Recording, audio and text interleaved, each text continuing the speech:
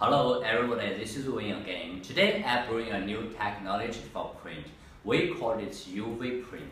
It's referring to ultraviolet curving paint. The color of this kind of print can change or fade off due to the different temperatures of heating.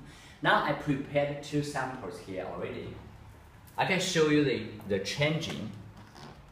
If I put my hand, since there's a heating in my hand, so after a while, the color will be fade off like this, similar to this one. Okay, so after about 1 or 2 minutes, when the temperature gets cooler, the color of the print will come back again as the original one. Okay, this is a short VCR for UV print. I suppose you can get a little knowledge about this kind of print. If you still have some questions, please come back to us.